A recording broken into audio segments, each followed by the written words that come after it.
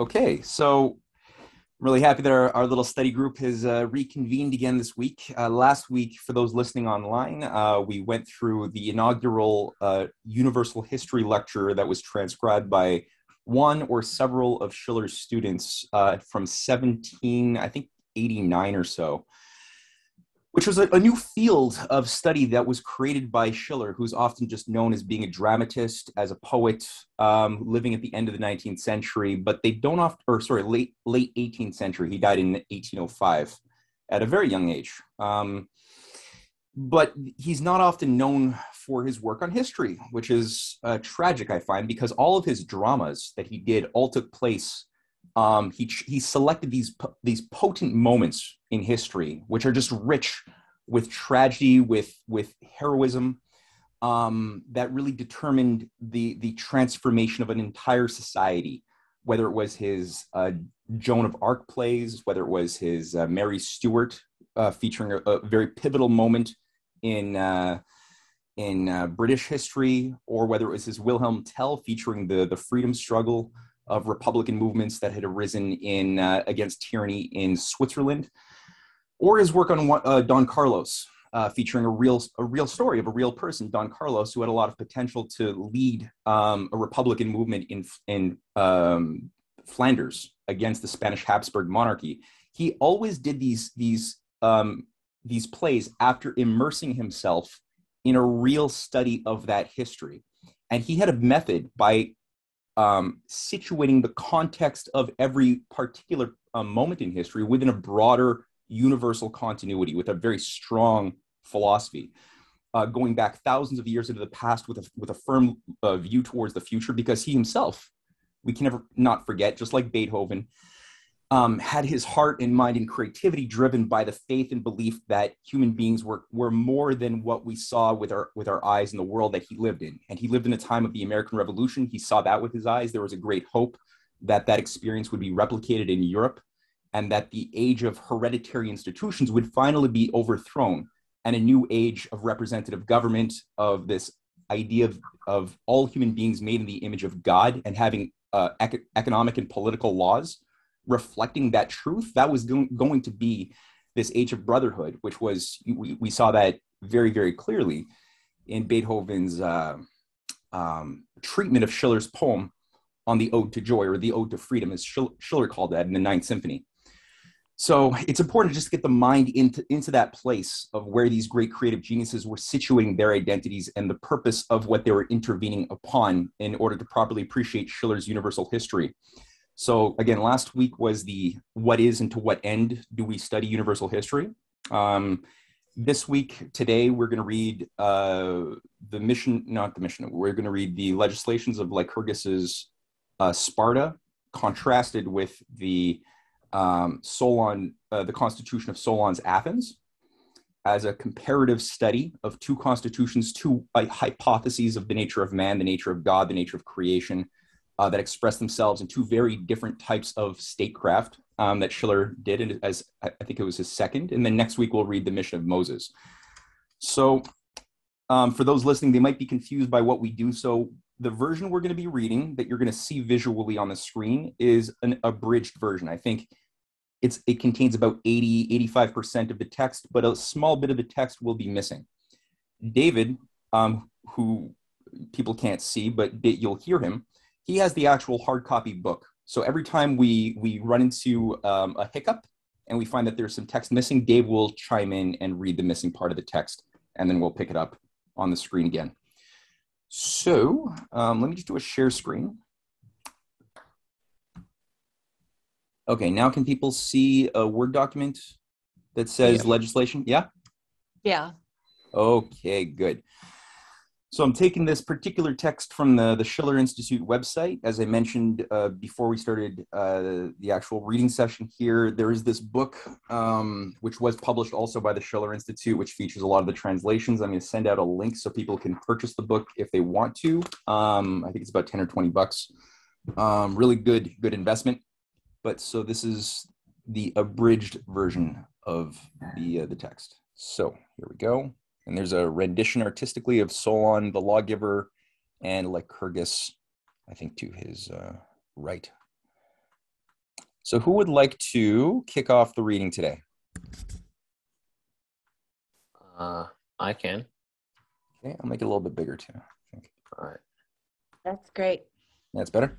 Yeah, sure. That's perfect. Okay. Okay. So, to properly appreciate the Lycurgan plan, we must look back to the political situation in Sparta of that time and come to know the condition in which he found Lacedaemon Sparta when he came forth with his new design. Two kings, both furnished with the same authority, stood at the head of the state, each jealous of the other, each busy to secure himself a following, thus to set limits to the authority of his counterpart on the throne. This jealousy has been passed from the first two kings, Procles and Eurystheus, and their mutual lineages down to Lycurgus, so that Sparta was incessantly troubled by factions over this long span of time. By bestowing greater freedoms, each king attempted to corrupt the people to incline to him, and these concessions led the people to become insolent and, ultimately, to insurrection. The state wavered to and fro between monarchy and democracy, and swung in rapid succession from one extreme to the other. No line was drawn between the rights of the people and the authority of the kings, and the wealth flowed into the hands of a few families.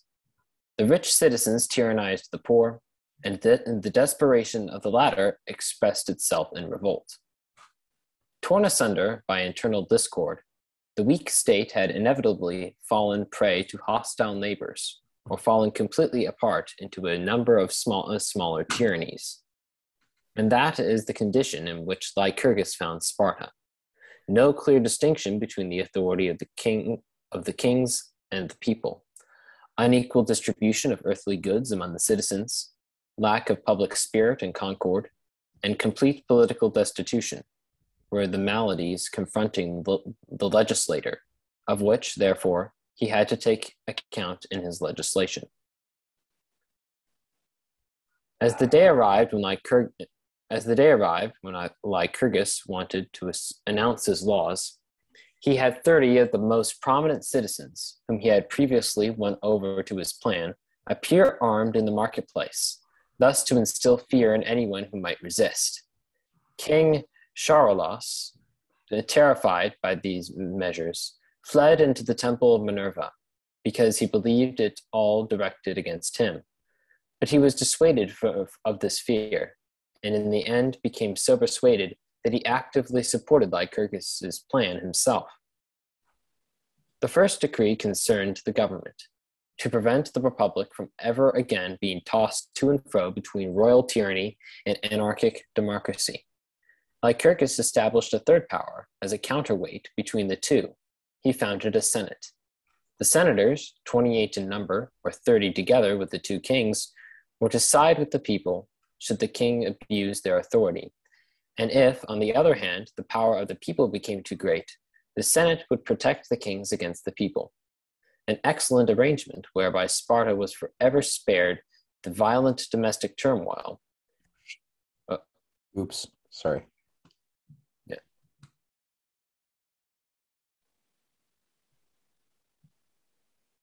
An excellent arrangement whereby Sparta was forever spared the violent domestic turmoil which had previously so shaken it. It was thus made impossible for either party to tread the other underfoot. Against the people and the Senate, the kings could do nothing, and it was impossible for the people to gain the upper hand if the Senate made common cause with the kings. Abuse of power.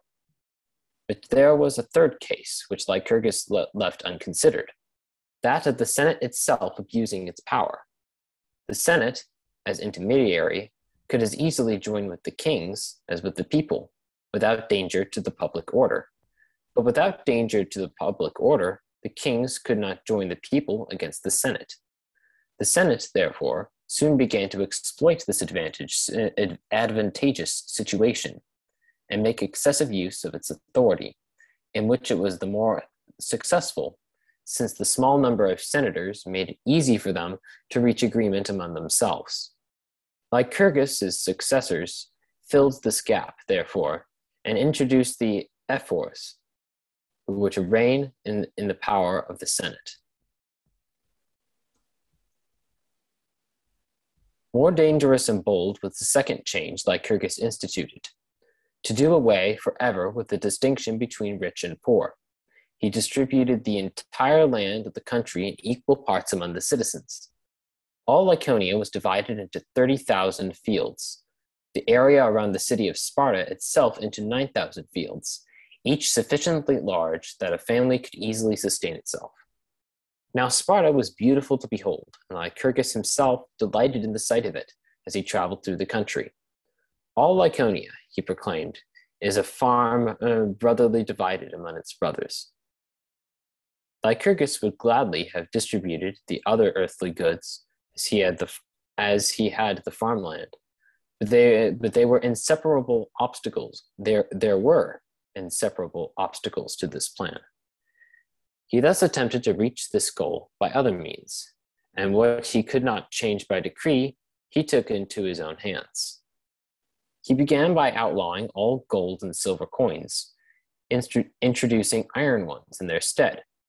He likewise assigned a very low value to the large and heavy pieces of iron, so that a large space were needed to store even a small sum of money, and many horses to carry it away.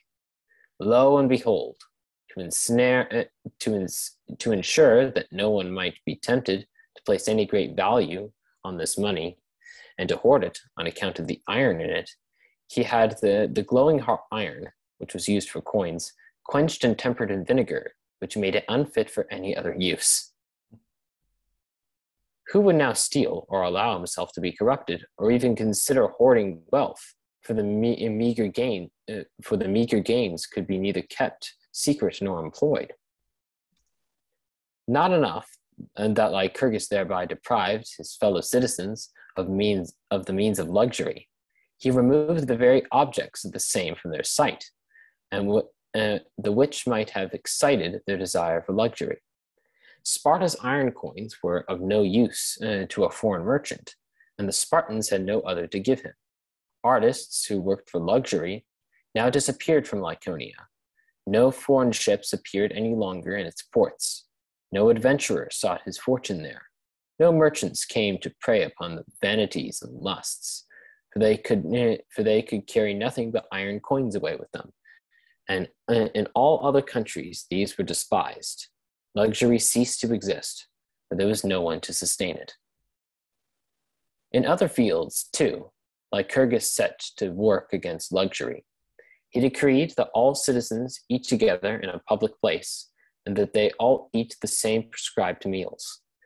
It was not allowed to indulge in delicacies at home, nor to eat luxurious foods prepared by one's own cooks. Everyone was required to contribute a certain sum of money once each month for the food at the common meals, and he received his meal from the state in return. 15 persons usually ate together at one table, and each guest had to be accepted by his company to be permitted to eat the common meal. No one was permitted to remain absent without a valid excuse. This part of the decree was upheld so strictly that Aegeus himself, one of the later kings, upon returning from a war gloriously waged, was denied permission by the ephors when he asked to eat with his wife alone at home. Among the Spartan meals, the black soup became famous, a meal in praise of which it is said the Spartans had to be courageous, for dying was hardly a worse fate than eating their black soup. They spiced their meals with merriment and humor, and Lycurgus himself was so great a friend of social humor that he placed an altar to the god of laughter in his house. Oh my God. Lycurgus gained much for his purpose by introducing these social meals. All luxurious delicacies at the dinner table ceased, because there was no use for them at a public meal. Gluttony was hated completely. Healthy and strong bodies were the result of this moderation and order. The healthy fathers were fit to produce strong progeny for the state. And the social meals accustomed the citizens to live with each other and to look upon themselves as members of the same state institution, not to speak of the fact that such equality in manners of life necessarily exerted influence upon the same emotions. Fashioning citizens. Lycurgus understood quite well that it was not enough to fashion laws for his fellow citizens. He would also need to fashion citizens for these laws. It was in the souls of his Spartans that he would have to anchor his constitution for eternity. In these, he would have to kill the susceptibility to foreign influences. The most important part of his legislation, therefore, was the provisions made for education, and with these he closed the circle within which the Spartan state was intended to revolve. Education was an important work of the state, and the state a lasting work of this education. His concern for children reached as far as their very reproduction. The bodies of virgins were hardened by exercise to enable them to bear strong and healthy children. They even went naked in order to withstand all inclement weather conditions. The groom had to kidnap his wife and was allowed to visit her only at night, and only if he had kidnapped her. That meant that for the first year of marriage, the two remained strangers to one another, and their love remained new and vital. As soon as the child was born, it belonged to the state. It was examined by the eldest. If it were strong and well-formed, it was given over to a nurse. If it was weak and malformed, it was thrown into an abyss at the Taygetus mountain. Spartan nurses were famous throughout Greece for the hard education they gave the children, and were even called into foreign countries. As soon as a boy had reached his 7th year, he was taken from his nurse and educated, fed, and cared for in common with other children his age. He was trained to endure all hardships and to achieve mastery of his limbs through physical training. Once they had reached the age of young men, the oldest among them had hopes of finding friends among adults, who were bound to them through love. The elders were present at their games and observed their blossoming genius, and encouraged their thirst for glory by praise or criticism. If they wanted to eat themselves full, the children had to steal food, and hard punishment and shame awaited whoever was caught. Lycurgus chose this means to accustom them from an early age to deceits and intrigues, qualities he believed as important for the warlike purpose to which he trained them as bodily strength and courage. I have a feeling there's an abridgment here. Dave, am I right? Dave, are you there? Yeah, I was just on mute. Hang on. Okay. Yeah, I was just looked up for 1 second. What was the last thing he just read? Bodily strength and courage. And there's a dot, which I presume means... We have already seen above. Did you read that? That's the next line. No. Okay. No. We have already seen above how unscrupulous Lycurgus was as concerns morality, when the achievement of his political purpose was at issue. And one must consider that neither the profanation of marriage nor this command to steal could cause the same political damage in Sparta, which was the consequence of such practices in every other state. Since the state took over the education of the children, it was independent of happiness and purity in marriage. Since in Sparta so little value is placed upon property, and nearly all earthly goods were possessed in common, so the security of property was not a very important point, and an attack upon it, particularly when the state itself controlled it and attained its own intentions thereby, did not constitute a civil offense. It was forbidden... There we go. That's good. Perfect. It was forbidden to young Spartans to adorn themselves, except when they went into battle or some other great danger. Then they were allowed to do up their hair, adorn their clothes, and carry decorations on their weapons. Hair, said Lycurgus, made beautiful people more beautiful, and ugly people fearsome. It was certainly a fine trick of the legislature to connect something humorous and festive with matters of danger, to take from the people the sense of fear. He went yet further, In war, he relaxed the strict discipline somewhat, and lifestyle became freer, and offenses were less severely punished. Thus it was that war alone was a form of recreation to the Spartans, and they took joy in war as if in a festive occasion. As the enemy approached, the Spartan king ordered the cantorian chant sung. Soldiers formed in closed ranks, accompanied by flutes, and marched joyfully and fearlessly into danger to the sound of the music. Lycurgus's plan also entailed that attachment to property was supplanted by attachment to the fatherland, and that emotions, undiverted by any private concerns, only lived for the state. Thus he thought it good and necessary to also spare his fellow citizens the business of normal life, and to let these affairs be attended to by foreigners, so that not even concerns of work, nor the joy of domestic matters, would divert their attentions from the affairs of the fatherland. The farmland and the homes were, therefore, cared for by slaves, who were respected in Sparta as much as cattle. They were called helots because the first of the Spartan slaves had been inhabitants of the land of Hellas in Laconia, whom the Spartans had subdued in war and made their prisoners. It was from these helots that all later Spartan slaves, whom the Spartans exploited in their wars, took their names. The use the Spartans made of these unfortunates was an abomination. They were looked upon as tools, of which one might make use to accomplish one's own political aims, and humanity in them was derided in outrageous ways. To provide Spartan youth deterrent from the examples of intemperance and drinking, the helots were forced to become drunk, and they were displayed in this condition publicly. They were ordered to sing obscene songs and dance ludicrous dances. They were forbidden to dance the dances of the freeborn. They were used to even more inhuman ends. The state was intent upon putting the courage of its youths to severe tests, thus preparing them for war through these bloody games.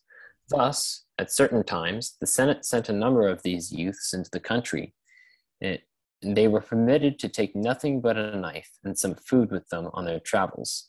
They were required to remain hidden in the daytime, but at night they took to the streets and beat to death any helots who fell into their hands. This procedure was called the crypta, or ambush, but whether Lycurgus was its originator still lies in doubt. At least it was consistent with his principles. Just another Right. dot. Yeah, Dave, I think that you're up.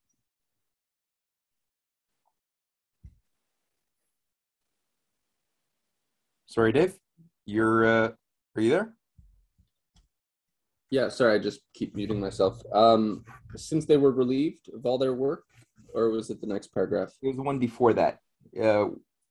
At least it was consistent with his principles was the last thing we read.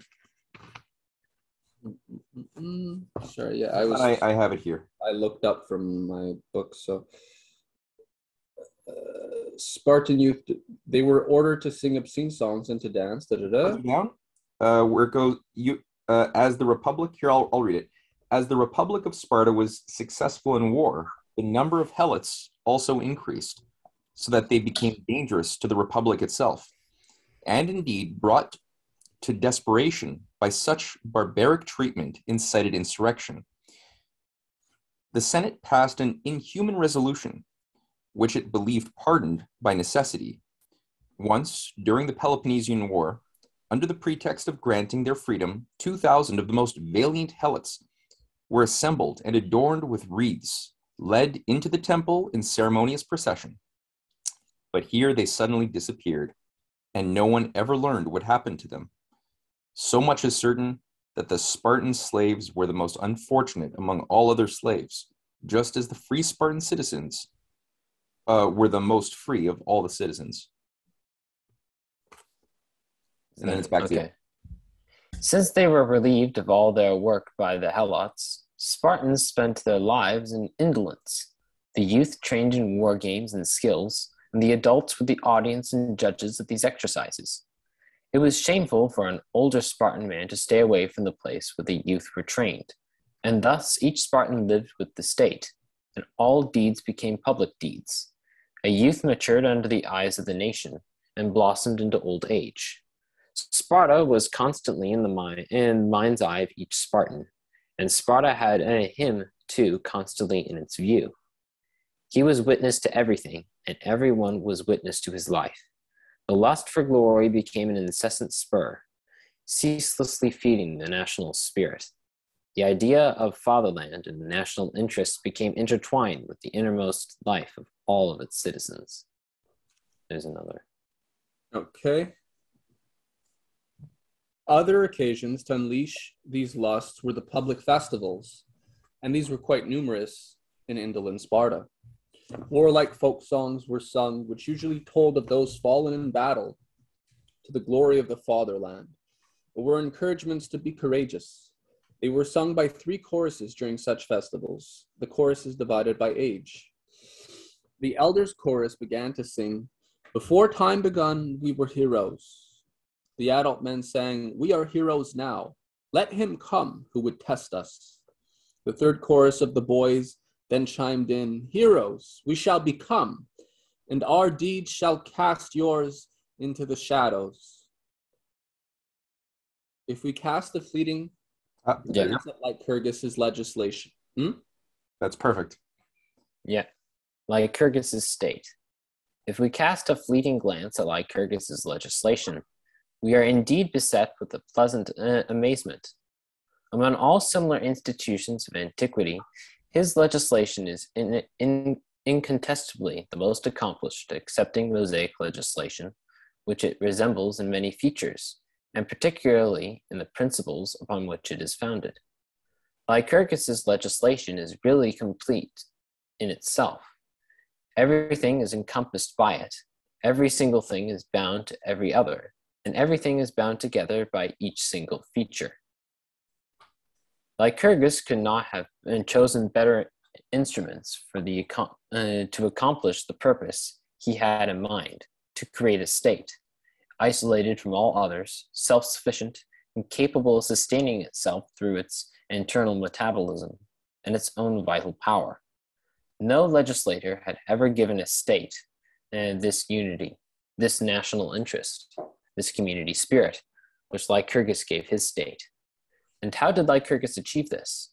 By knowing how to direct the activity of his citizens in the state, and depriving them of all other paths, which might have distracted them from that end. Everything which captivates the human soul and inflames passions, everything except political interests, he banned by law. Wealth and desires, science and art, had no access to the emotions of the Spartans. Comparisons of fortunes, which enkindle in most people the desire for gain, fell to the side, displaced by the equality of common poverty. The desire for property dropped away with the opportunity for displaying and employing it. By virtue of the lack of knowledge in science and art, which clouded all minds in Sparta in the same way, he spared Sparta the intervention which an enlightened mind had made in the Constitution. Just this impoverishment of knowledge, combined with raw national pride, characteristic of every Spartan, always stood in the way of the Spartans' intercourse with other Greek people. They were stamped as Spartans from the cradle, and the more they came up against other nations, the more they had to hold firm to their own. The fatherland was the first theater presented to the view of a Spartan boy from the moment when he began to think. He awoke in the womb of the state, and all that surrounded him was nation, state, and fatherland. This was the first impression of his mind, and his entire life was a perpetual renewal of this impression.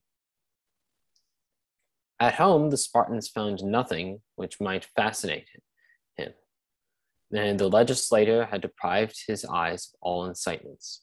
Only in the womb of the state did he find employment, amusement, honor, reward. All his desires and passions were directed to this central point. The state took possession of all the energy the powers of each of its individual citizens. And it was upon the spirit of community that the community spirit of each individual enkindled itself.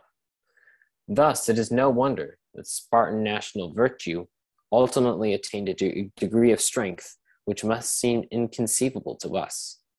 And thus it was that there could be no doubts among the citizens concerning this republic when the choice was posed between self-preservation and saving the fatherland. And so we may understand how the Spartan king Leonidas, with his 300 heroes, could merit the inscription on his tombstone, the most beautiful of its kind, and the most sublime monument to political virtue. Tell, you travelers, when you are come to Sparta, that we obey its laws and here are fallen. Thus, one must concede that nothing could be more purposeful, nothing more thought out than this state constitution, and that it represents an accomplished work of art of its own kind, and, following in its full rigor, one which necessarily rested upon itself alone. But were I to end my description here, I had committed a very serious mistake. The most remarkable constitution is contemptible to the highest degree, and nothing more sad could befall humanity than that all states should be founded on this model. It would not be difficult to convince ourselves of this assertion. In respect of the purpose set for it, Lycurgus's legislation is a masterpiece of statecraft and humancraft. He wanted a powerful state, founded upon itself and indestructible, political strength and longevity were the aims for which he strove, and he achieved these aims to the extent possible under the conditions he confronted. But if one compares the aims Lycurgus set himself with the aims of mankind, then profound disapproval must take the place of the admiration which our first fleeting glance enticed from us.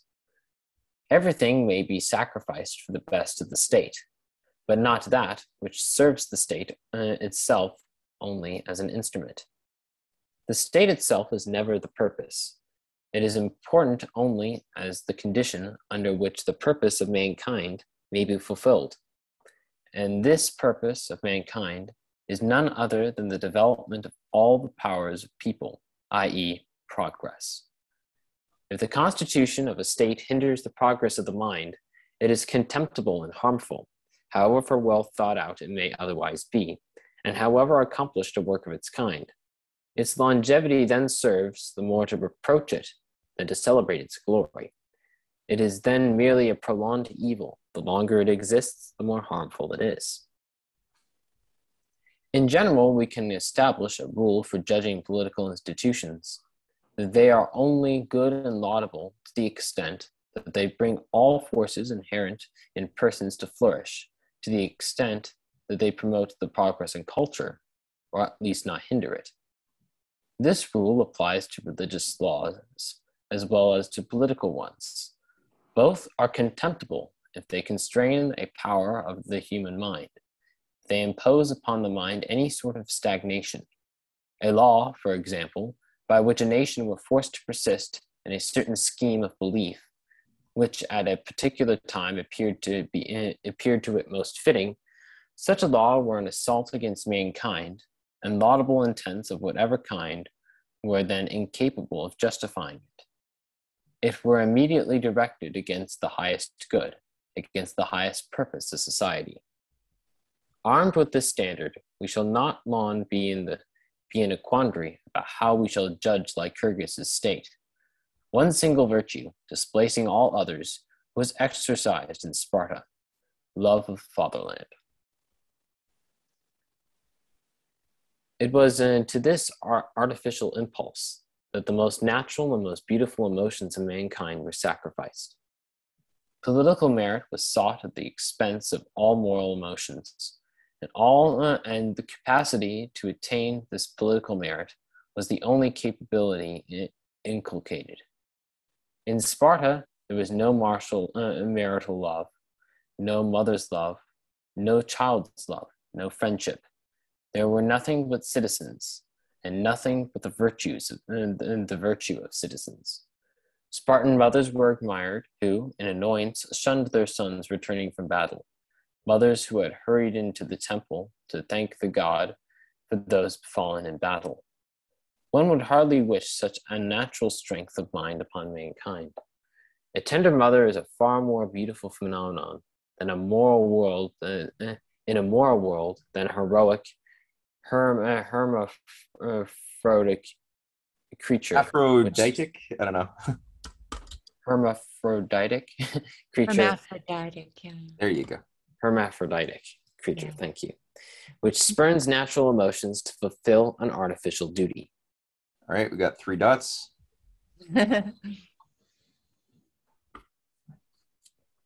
Dave?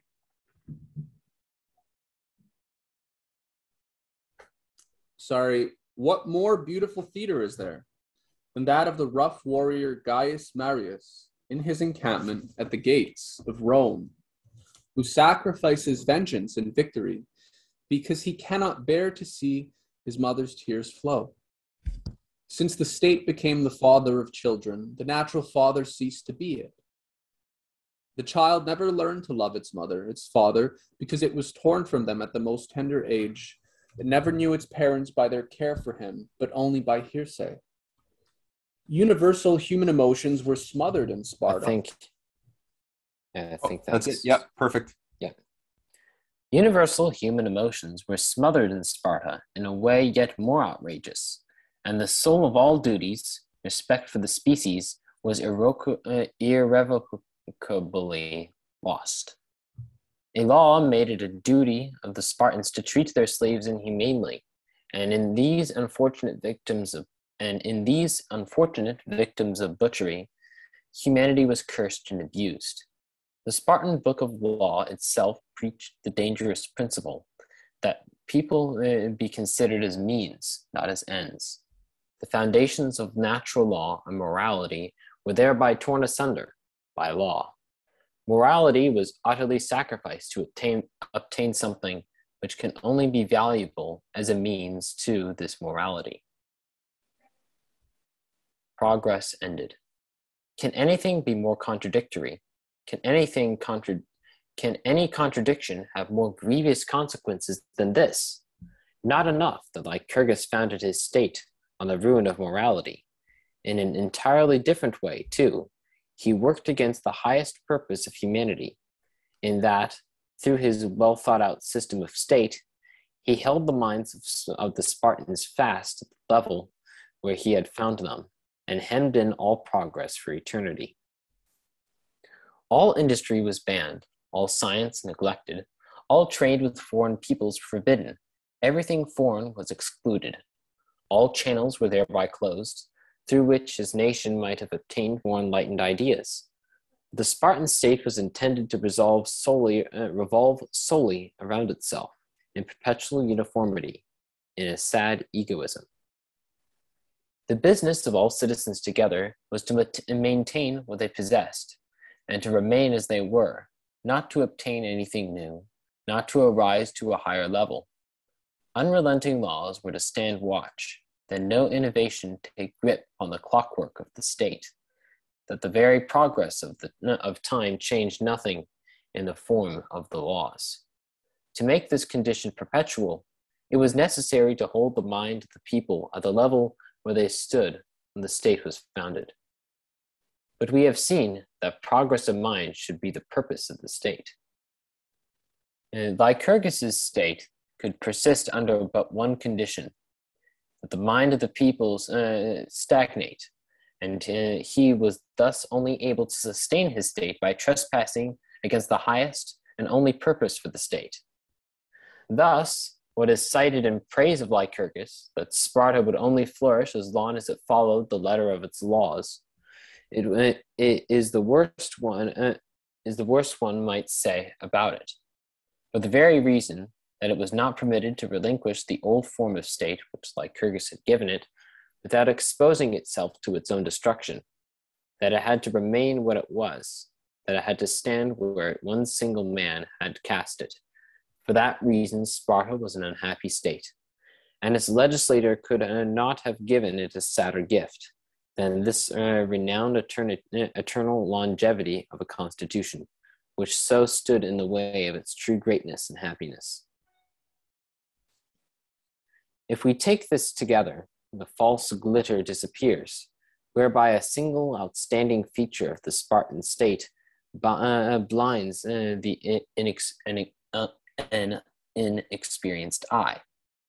We see nothing more than a callow, imperfect attempt, the first exercise of the world at a young age, which still lacked experience and brighter insights to recognize the true relationship of things.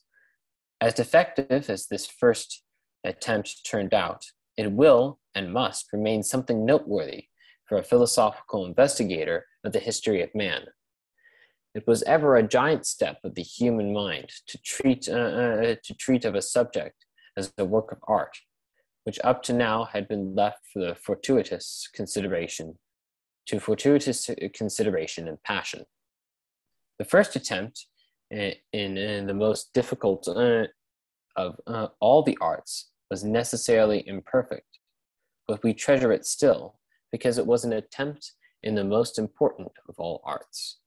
Sculptors began to carve the pillars of Hermes before they rose up to the perfected form of the Antinous, a Vatican Apollo. Lawgivers will exercise their attempts for yet a long time, until the happy balance of social forces ultimately comes forth to meet them of their own. Stone suffers the work of the chisel patiently. The string struck by the musician answers him without resisting his fingers. It is only the legislator who works upon a material which is active and resistant of its own accord, human freedom. He can accomplish the ideal only imperfectly, however pure he may have designed it in his mind. But here the attempt alone is worthy of all praise, if it is undertaken in disinterested benevolence and purposefully accomplished. Okay, all right. So here we're going to switch gears a little bit. Now that we've treated fully Sparta's constitution and culture that came out of that intention, now we're going to look at Solon a few hundred years later. I just wanted to add one quick thing here that struck me because Irene Eckert just delivered this really great presentation on Schiller versus the Congress for Cultural Freedom a few weeks ago. And she made the point that Schiller was really attacked by the CIA's Congress for Cultural Freedom after World War II with the argument, get this, that Schiller's theories, which so deeply shaped German culture, caused Nazism. That was their logic, and that's why they were like, we have to extract Schiller from the German soul. And that there's even that quote she cited from Churchill saying that is the true enemy we have to destroy is the Schillerian spirit. He said that? He said Schillerian spirit? I'm paraphrasing. That's not the exact words, but Irene cited a quote by a Russian academician citing this Churchill quote, which I've never read with my own eyes. It's only been something I've heard from a secondary source. All that to say, that was the effect of the CCF, and replacing it with this ugly worshiping of modern postmodernist art, which was just a new cult of ugliness masquerading as beauty to replace this classical beauty in the German culture. So just keep that in mind, because what we just read is the most anti-fascist exposition condemning exactly what Hitler was activating, you know? Like he's directly intervening on what the Germans fell into, and what our society in many ways we see. I think we could all sort of see elements of what Schiller is warning about regarding this idea of a closed, static society, right? That would just destroy the power of the mind to move, to be creative, to love, to access these human emotions. So it's. I feel like there are a few things that are it's worth maybe just talking about what we just read a bit before we go into the next, just because it is like, yeah, we can talk about this one at the end of Solon. I mean, this makes me think of a lot of things, like you said, Matt, in terms of how people are thinking today. Mhm. But it's interesting as well because it's kind of this Lycurgian response is kind of what you get as the response to the discuss with the extreme liberalism. You get the extreme type of Spartan fascist response as well, right? Where it's like, this is what happens. These are the dangers of liberalism, right? When things are kind of like opened up and people start reinterpreting things, right? That's the idea. And so you have to have these strict dogmas. But Schiller makes the point that like they made laws that were fitting for one moment or at one time, but then as the times changed, the laws no longer applied, but they had this formalism, this ironclad system, right? This dogma. And so it doesn't work in a universe that's always changing. So there's two scales. And I think that's what most people always get confused on. There's the unchanging, right? Dr. Kwan talks about the kairos. And then there's the changing, right? There's the tempus. There's the reality, which is always in flux. Yeah. Nothing is constant, but constant change. And I think most people, the confusion always arises from mistaking those two scales, right? These eternal unchanging laws, which we always have to be committed to further developing, which Schiller talks about as the development of the human soul. And then there's the actual laws for any given moment for society to function on a practical level. And those are different. They're different, but they intersect. Yeah. And as soon as we try to just impose a dogma, and we can no longer distinguish the principles from the practical realities, we get this kind of, it can become fascist quite easily, right? As soon as things start to not work. Mm-hmm. Well, it's like, because you reminded me at the very beginning that there was this state of anarchy and decadence, right, that he was correcting, that the state had become ungovernable by what had happened before Lycurgus entered the scene. Yeah. Right. I forgot about that. Yeah, there was this, the population was decadent, they were chaotic, there was revolts happening. Kings were trying to appeal to both the Senate and the people. And anyway, there was just like insanity. And so there was this need to, on the one hand, restore order, but then the act of restoring order created this other new problem, maybe even worse than the first problem of just like, all right, we'll have this crystallized cage of like structure now to get everybody back into good behavior. But then that became this perpetual machine. Yeah. Sort of like, it kind of reminded me of a G.K. Chesterton quote I once heard about if you break the big laws, you do not get freedom, you do not get anarchy, you get the small laws. I was thought that was interesting. That's great. Yeah. It's good. That's a good point. Yeah. Yeah, it's great. Okay. Solon? I saw Ryan just took himself off mute. Ryan, did you have a thought? Not really, because I had some noise running in the background, so it's. Oh, okay. All right, cool. All right. So let's do maybe we'll switch up the readers. So now that we're gonna study Solon, who wants to pick it up? I can read. Sure. Unless someone else wants to read. Go ahead. Okay. So fix my book here. Solon's legislation in Athens was nearly the complete opposite of Lycurgus's in Sparta. And since the two republics of Sparta and Athens play the major roles in Greek history, it is an attractive enterprise to compare their two state constitutions and to weigh their defects and advantages against one another. After the death of Codrus, the office of king was abolished in Athens, and its power transferred to an authority who bore the name of Archon, who held the office for life. In a span of time of more than 300 years, 13 such archons ruled in Athens. But history has preserved to us nothing noteworthy about the new republic over this span of time. But the spirit of democracy, characteristic of the Athenians, even in Homer's time, stirred once more at the close of this period.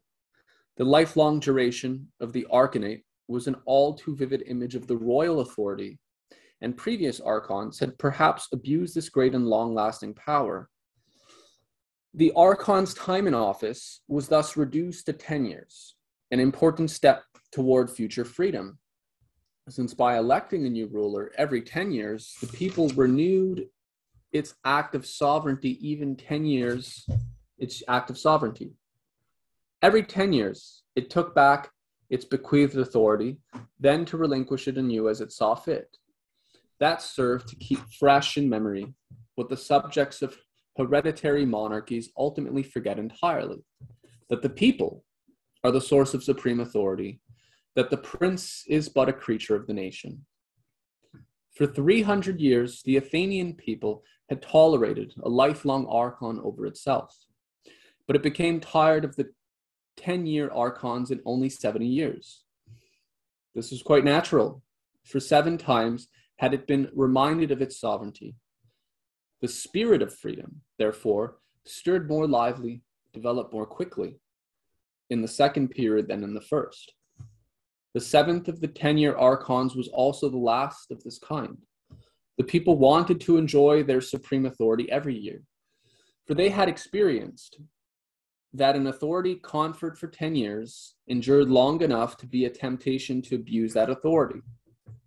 In the future, the office of archon was to be held for 1 single year, at the end of which new elections were held. Since even such a brief duration of authority in the hands of one single person comes quite close to a monarchy, the people attenuated this authority, distributing it among 9 archons who governed simultaneously. 3 of these 9 archons had privileges over the other 6. The first, called Archon Eponymous, chaired the assembly. His name was entered in the public documents, and the year was named after him. The second, called Basilius, or king, was to watch over religious matters and to hold religious services. This was held over from earlier times, when supervision of religious services had been an essential prerogative of the office of the king. The third, Polemarch, was the commander in war. The 6 others bore the name of Thesmothes, because they were to uphold the constitution and the laws, and to interpret them. The archons were elected from the most prominent families, and it was only in later times that persons from the common people came into these offices. The constitution, therefore, was closer to an aristocracy than a people's government, and so the people themselves ultimately gained little from the changes. The arrangement that 9 archons were elected anew each year had, in addition to its good side, preventing the abuse of supreme authority, also a very bad side, and this was that it brought forth factions into the state. For now there were many citizens in the state who had exercised supreme authority and relinquished it. Having given up their office, they would not so easily lay aside their taste for this office, not for their initial enjoyment in ruling. So they decided to again become what they had once been, secured a following, and incited domestic storms in the Republic. The quick alteration and the large number of archons, furthermore, encouraged every reputable and rich Athenian to seek to become archons, a hope which he had hardly entertained, if at all, had only one person assumed this office, one who would not be replaced so soon. So both those who had already been archons, as well as those who yearned to become archon, became equally dangerous to the public order.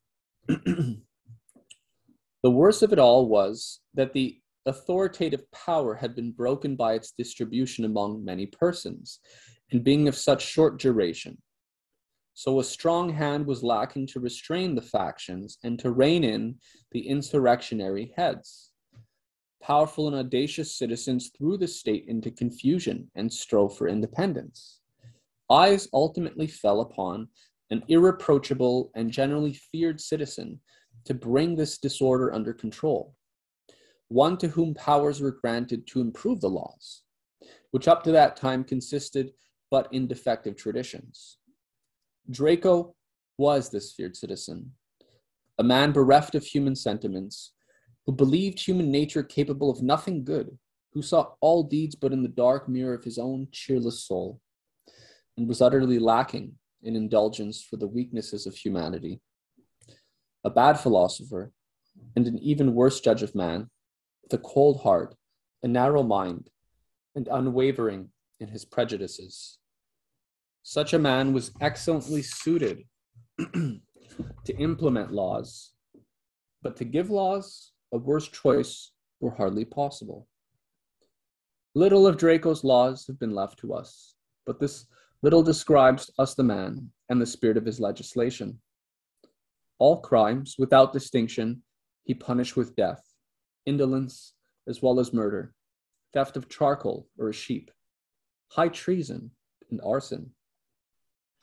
When he was asked why he punished the lesser offenses as severely as the most grievous crimes, he answered, "The smallest of crimes are deserving of death.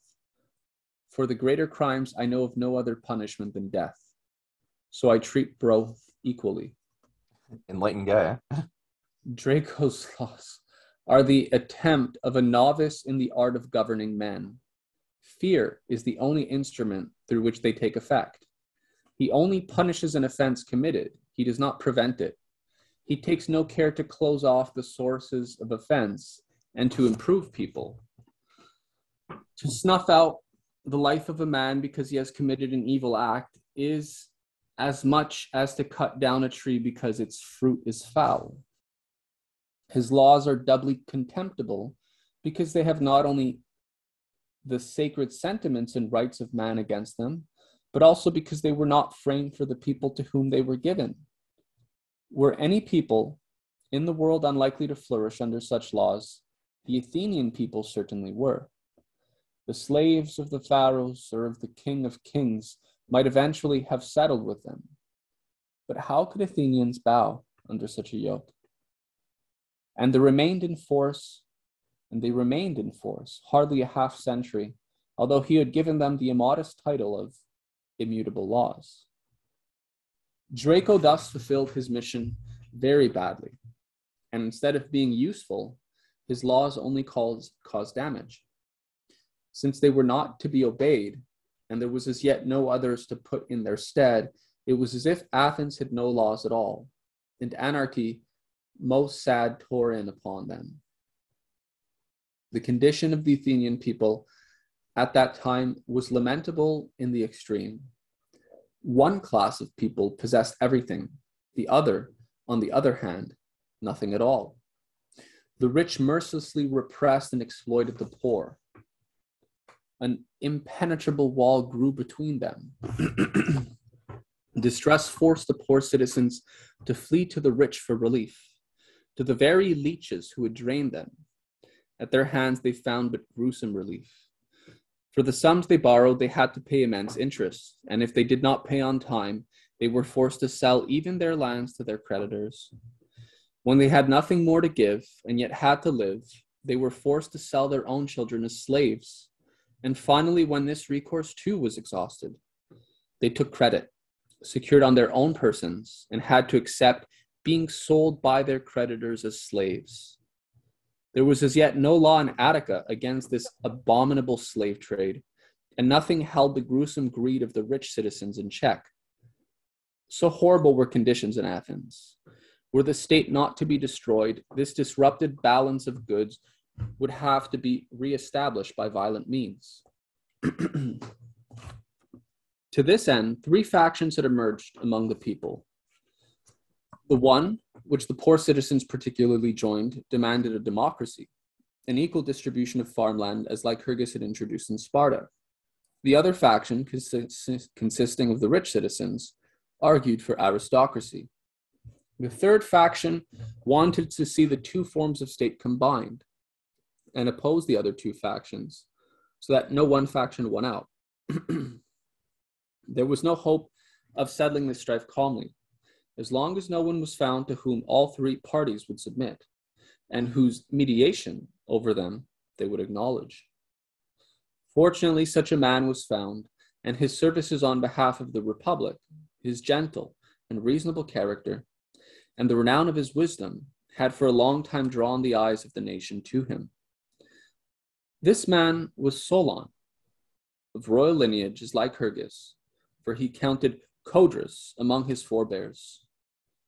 Solon's father had been a very rich man, but had reduced his wealth through the charity, and the young Solon had to become a merchant in his younger years. His spirit was enriched by the travels which this kind of life made necessary, and by the intercourse with foreign peoples, and his genius developed an acquaintance with the wise men of foreign countries. Very early, he devoted himself to the poet's art, and the skill he achieved in it served him well in later life, in cloaking moral truths and political rules in these pleasing robes. His heart was sensitive to joy and love. Certain weaknesses in his youth made him the more considerate toward mankind, and lent his laws the character of gentleness and tenderness, which so beautifully distinguished them from the laws of Draco and Lycurgus.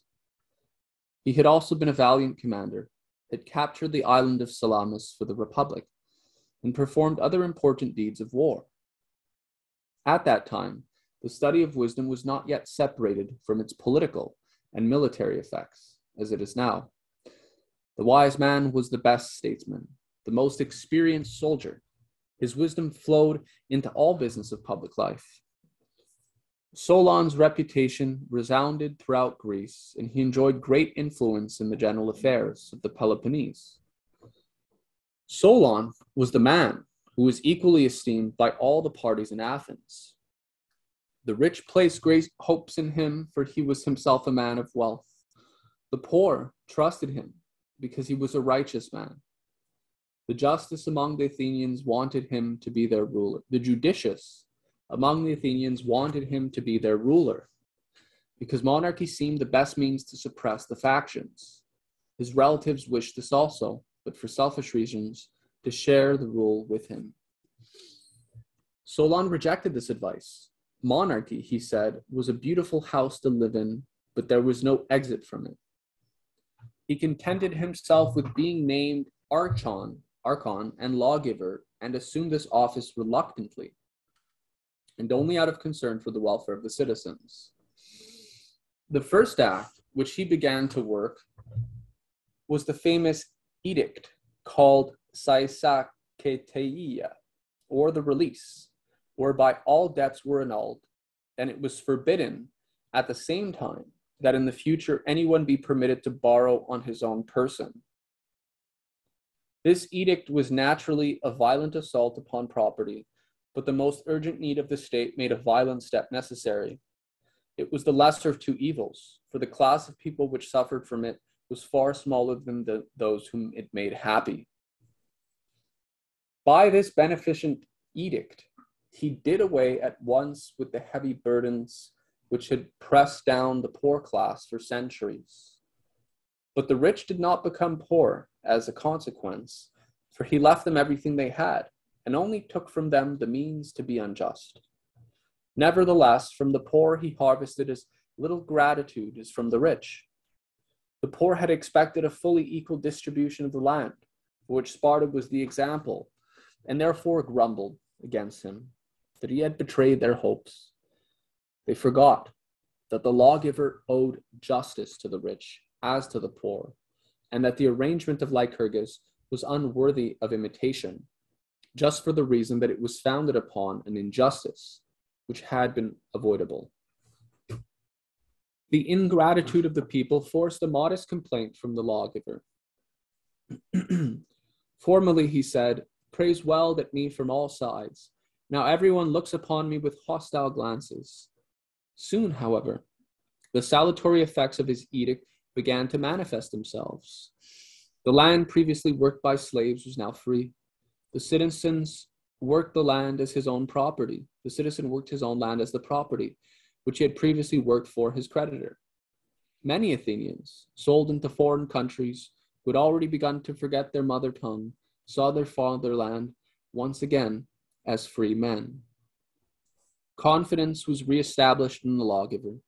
He was commissioned with the entire reform of the state and had unlimited authority to dispose of the property and rights of the citizens. The first use which he made of his powers was to abolish all of Draco's laws, except those against murder, and the breach of marriage. Now he undertook the great work of giving the Republic a new constitution. All Athenians had to submit to a census of their fortunes, and after the census they were divided into 4 classes, or guilds.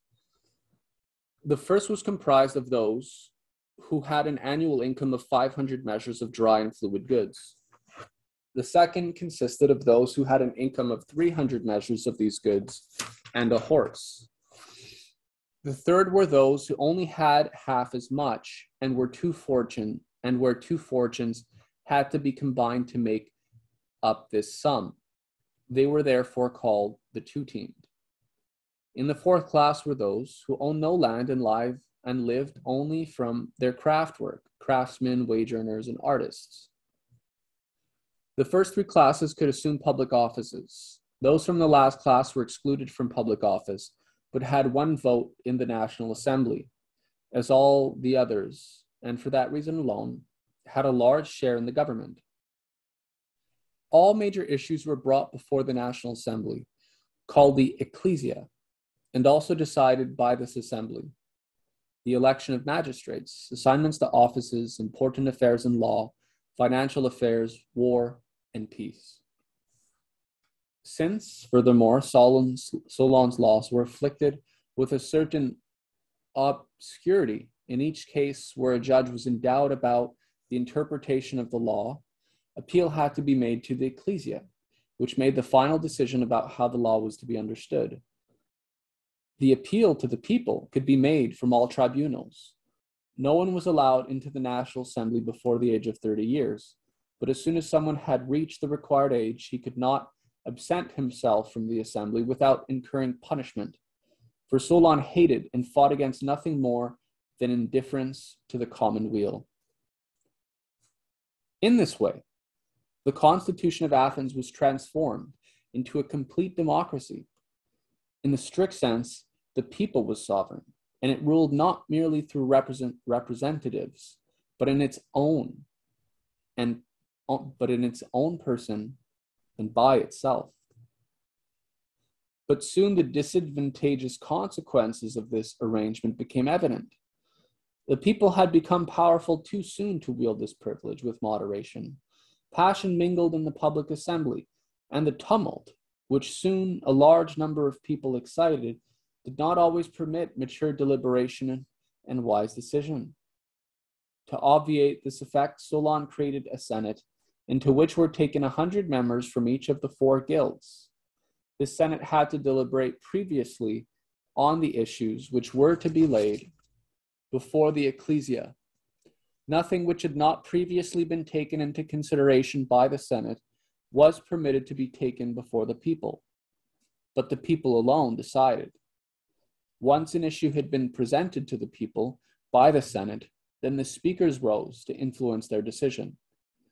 This class of people attained to great importance in Athens, and did as much damage to the Republic by the abuse they made of their art, and of the easily swayed minds of the Athenians, as they might have contributed if, free of private ambitions, they had had the true interests of the state always in mind.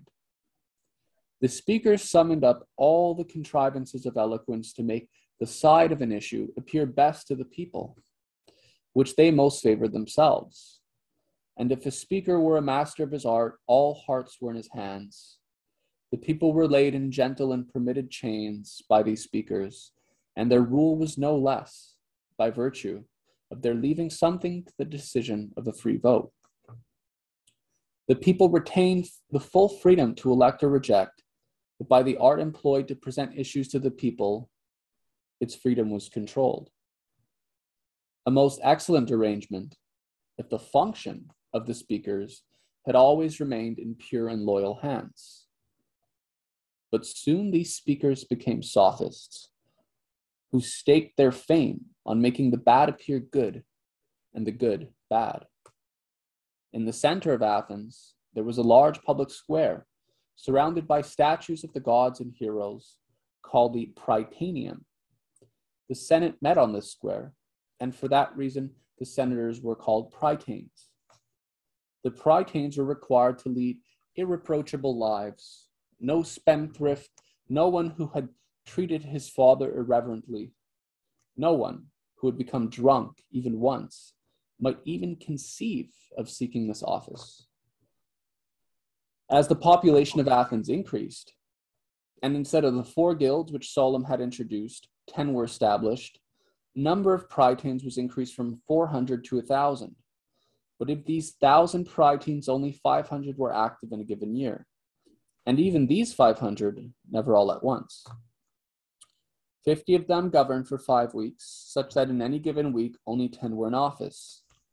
Thus, it was entirely impossible to make decisions arbitrarily, for each of the prytanes had as many witnesses and custodians of his actions as he had fellow officials, and the successor was always able to criticize the administration of his predecessor. Every 5 weeks, 4 popular assemblies were held, not counting the extraordinary sessions, an arrangement which made it entirely impossible that an issue remained long undecided and the process of business delayed. In addition to the Senate of Prytanes, which he newly created, Solon also reestablished the authority of the Areopagus, which Draco had degraded. He made it the supreme keeper and guardian spirit of the laws, and tied the republic to these 2 courts, as Plutarch says, the Senate and the Areopagus as the two anchors. The 2 courts were established to guard over the preservation of the state and its laws. 10 other tribunals took care of the application of the laws, the execution of justice. There were 4 courts dealing with murder cases, the Palladium, the Delphinium, the Phraates, and the Helia.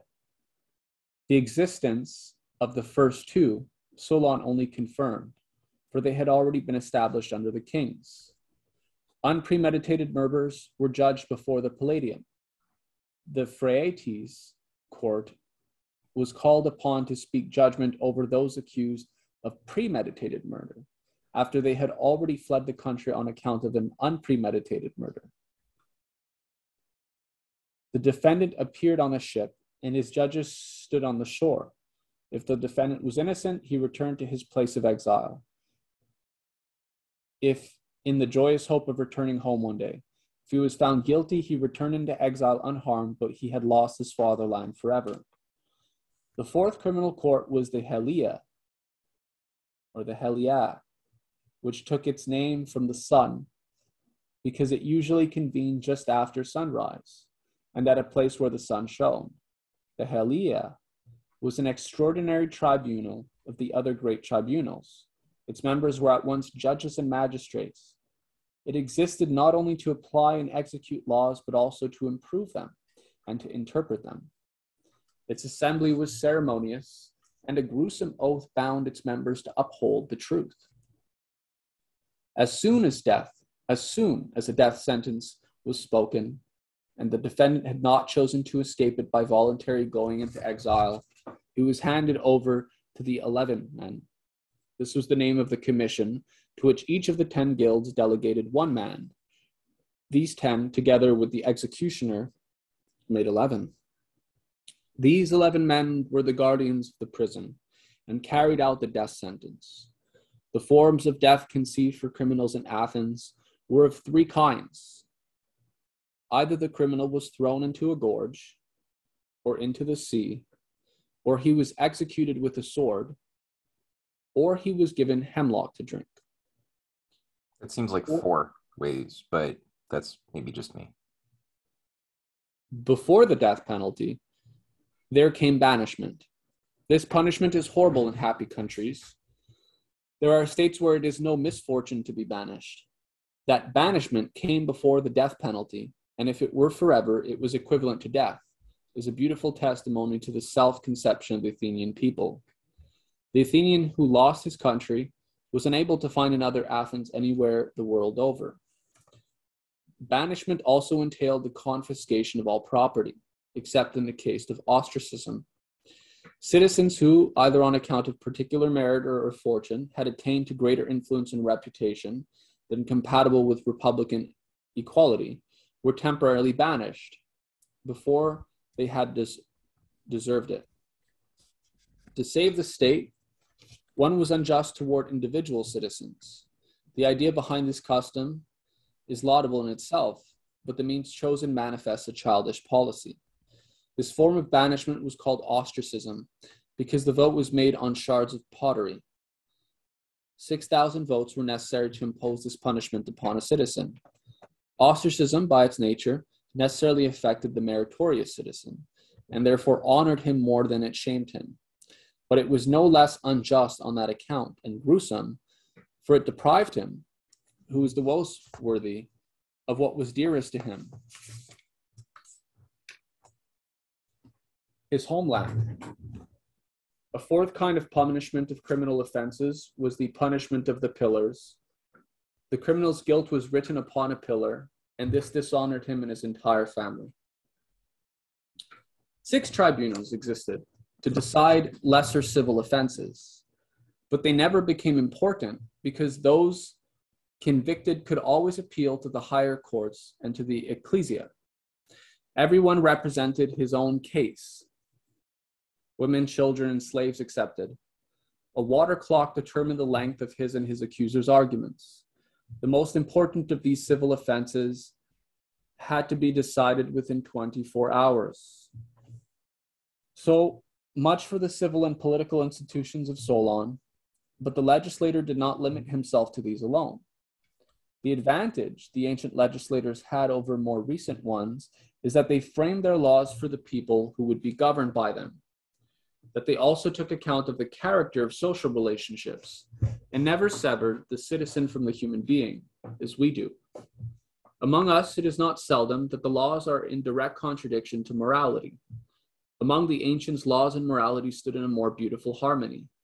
Their body politic, therefore, had a warmth of vitality, which ours lacks. The state was inscribed in the souls of its citizens with indestructible strokes.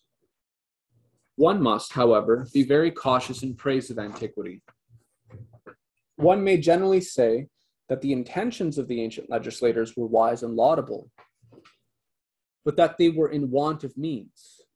The means applied often manifested wrong ideas and a biased form of conception.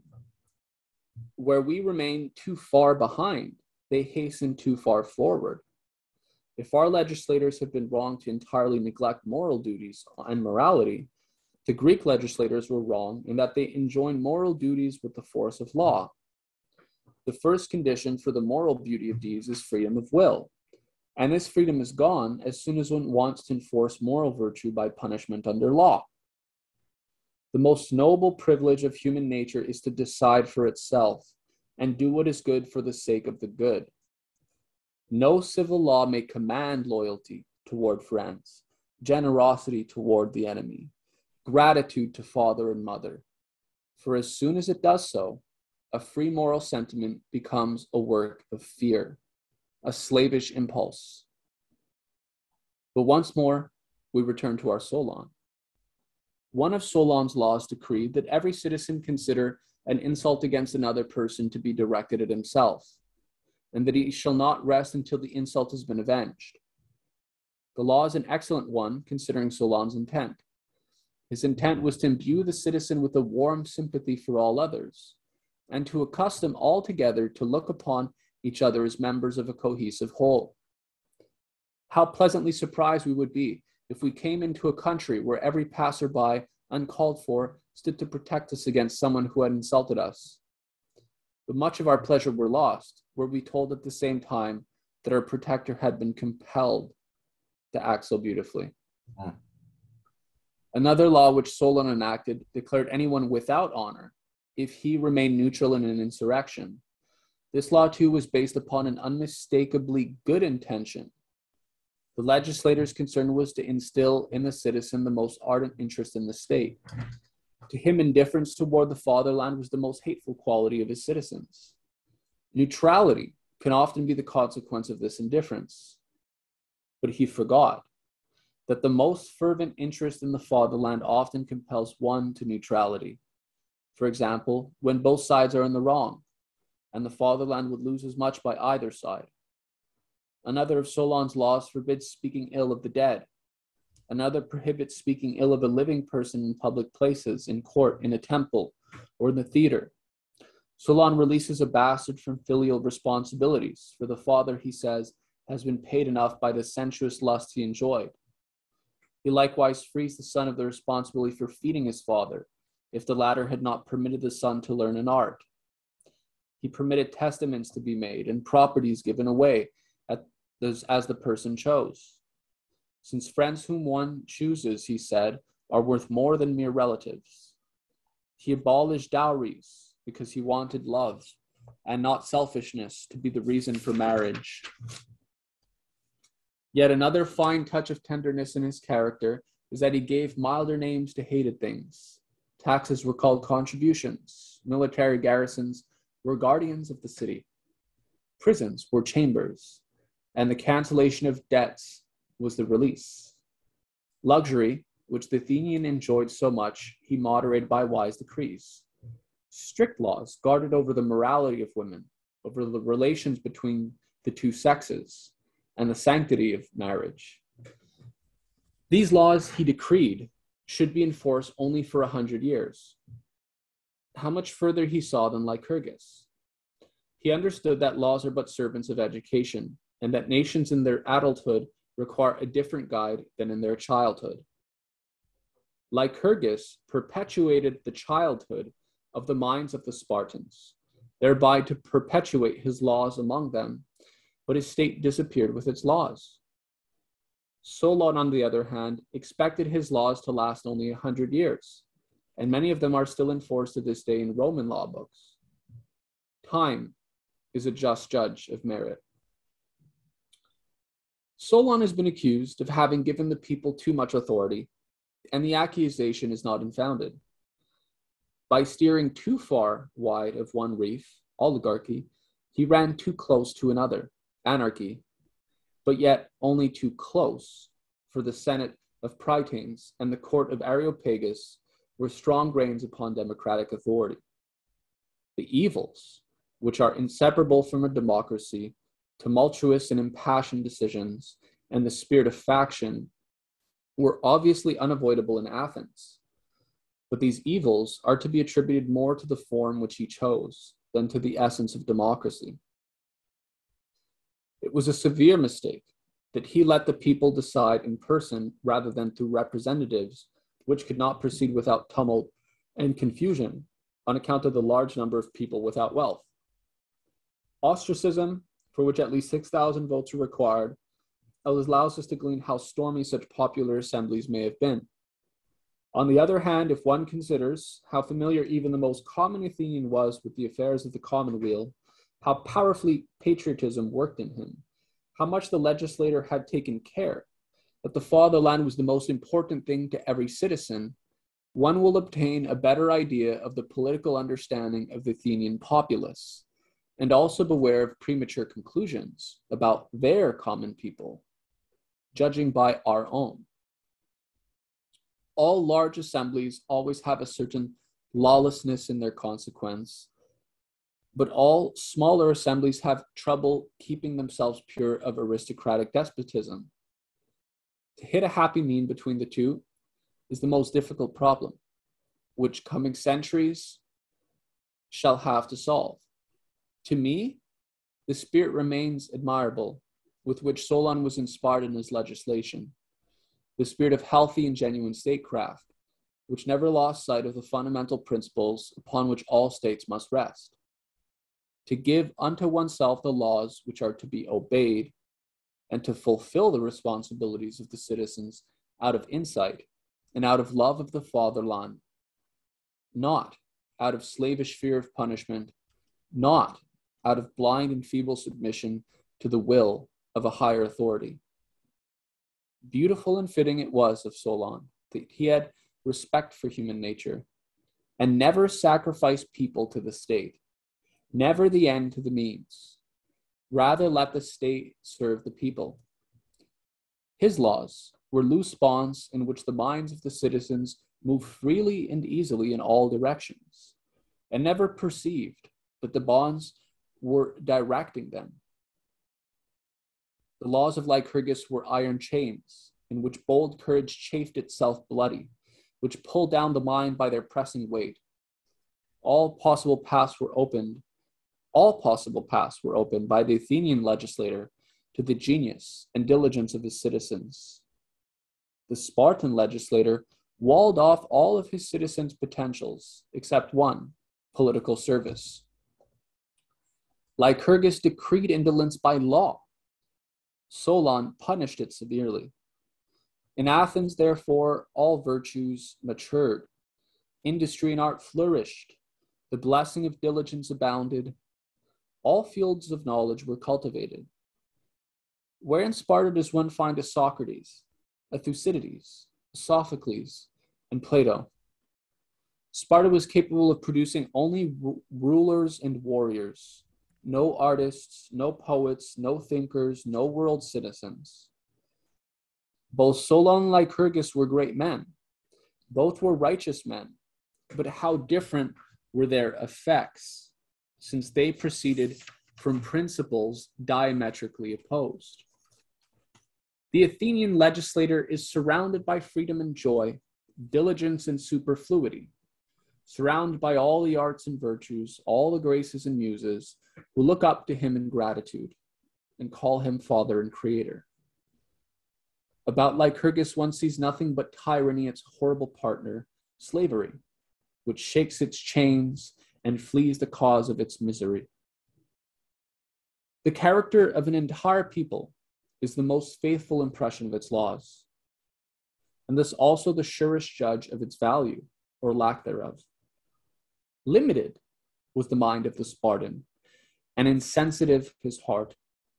He was proud and haughty toward his fellows, severe toward the vanquished, inhuman toward his slaves, and slavish toward his superiors. In his transactions, he was unscrupulous and faithless, despotic in his decisions, and his greatness, even his virtue, lacked the pleasing grace which alone wins hearts. The Athenian, quite the contrary, was gentle and tender of behavior, politely intelligent in discussion, kind to inferiors, hospitable and helpful to foreigners. He loved delicacies and finery, but that did not prevent him from fighting like a lion in battle. Clothed in purple and scented oils, he brought Xerxes' millions and the raw Spartans alike to tremble. He loved the pleasures of the table, but only with difficulty resisted the lures of lust. But gluttony and shameless behavior brought dishonor in Athens. Delicacy and decorum were more practiced by no other people in antiquity than the Athenians. In a war with Philip of Macedon, the Athenians had captured a number of the king's letters, among them also one to his wife. All others were open. This one was returned unopened. The Athenian was generous in fortune and steadfast in misfortune. It cost him nothing to dare everything for the fatherland. He treated his slaves humanly, and a mistreated slave was permitted to accuse the tyrant in court. Even animals experienced the generosity of this people. After the construction of the temple of Hecatopeton was completed, it was decreed that all beasts of burden employed in the construction were to be freed to feed themselves at no cost for the rest of their lives upon the best meadows. Later, one of these animals came to work of his own and ran mechanically around the other animals. This sight so touched the Athenians that they decreed special treatment in the future for this animal at the cost of the state. I owe it to justice, however, not to remain silent about the defects of the Athenians, for history should not be a eulogy. This people, whom we admire for its fine morality, its gentleness, and its wisdom, not seldom sullied itself with the most shameless ingratitude toward its greatest men, and with cruelty toward its vanquished enemy. Corrupted by the flattery of its speakers, haughty in its freedom, and in vanity of so many brilliant advantages, it repressed its allies and neighbors often with unbearable pride, and let itself be guided in public deliberations by frivolous swindlers who often destroyed the efforts of the wisest statesmen and tore the state to the abyss of ruin.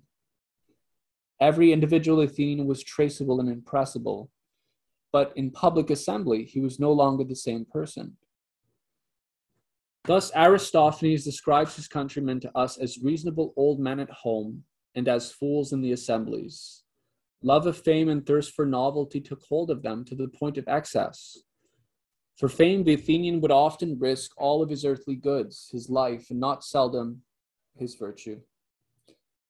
A crown of olive branches, an inscription of a pillar proclaiming his merit, were to him more a spur to fiery deeds than all the treasures of the great king were to the Persian.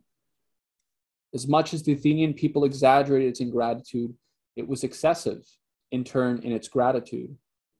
To be accompanied home in triumph from the assembly by such a people, to entertain it only for one day, was a higher pleasure to the Athenian thirst for fame, and a truer pleasure, too, than his most beloved slave can give to a monarch.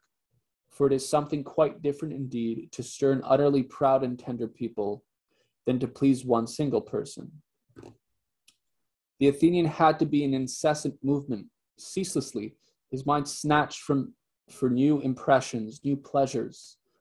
This addiction to novelty had to be fed each day anew, should it not turn against the state itself.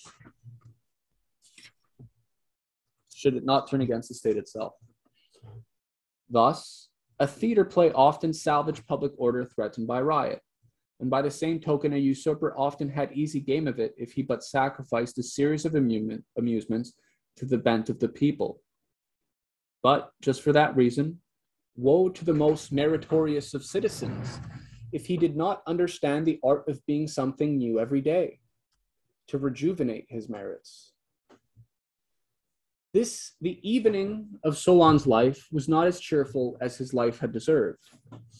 To escape the obtrusiveness of the Athenians, who haunted him daily with questions and proposals, as soon as his laws came into effect, he traveled through Asia Minor to the islands and to Egypt, where he discussed with the wisest men of his time and visited the royal court of Croesus in Lydia, and the court at Sais in Egypt. The stories told of his meetings with Thales of Miletus and with Croesus are too well known to repeat here. Upon his return to Athens, he found the state thrown into confusion by three factions, led by two dangerous men, Megacles and Pisistratus. Megacles made himself powerful and feared by his wealth, Pisistratus by his political shrewdness and genius. This Pisistratus, Solon's former favorite and the Julius Caesar of Athens, once appeared before the popular assembly, pale and stretched out on his wagon, covered with blood from a wound he had inflicted upon his own arm. "Thus," he said, "have my enemies mistreated me on your account. My life is in perpetual danger if you do not take measures to protect it." Thereupon his friends proposed, as he had instructed them, that he should receive a bodyguard who should accompany him wherever he went out in public. Solon surmised the fraudulent intent of this proposal and set himself energetically but in vain against it. The proposal was accepted. Pisistratus received a bodyguard, and soon thereafter he was at its head. When the guard seized the citadel of Athens, now the veil fell from the Athenians' eyes, but too late. Terror took hold of Athens. Megacles and his followers escaped from the city and left it to the usurper. Solon, who alone had been deceived, was now the only one who did not lose courage. Who alone had not been deceived, right? You said? Yeah. Okay. Solon, who alone had not been deceived, was now the only one who did not lose courage. As much trouble as he had taken to hold his citizens from their rashness when there was still time, as much he now took to revive their sinking courage. When no door opened to him, he went home, placed his weapons in front of his door, and called out, "Now I have done what I could for the best of the country." When his friends asked him what made him so courageous despite those more powerful, he answered, "My old age gives me the courage. He died, and his last glimpses saw his country not free. But Athens had not fallen into the hands of a barbarian. Pisistratus was a noble person and honored Solon's laws. Subsequently banished twice by his opponents and twice again become master of the city, until he finally maintained his rule in calm by his services on behalf of the city and his brilliant virtues. It was soon forgotten that he was a usurper. Under him, no one noticed that Athens was no longer free. So mild and gentle was his government. And it was not he but Solon's laws which ruled. Pisistratus opened the golden age of Athens. Under him, the beautiful morning of Greek arts dawned. He died, mourned as a father. His work begun was carried forward by his sons, Hipparch and Hippias. Both brothers governed in harmony, and the same love of science inspired both. Simonides and Anacreon flourished under him, and the academy was founded. Everything hastened toward the magnificent age of Pericles. Okay.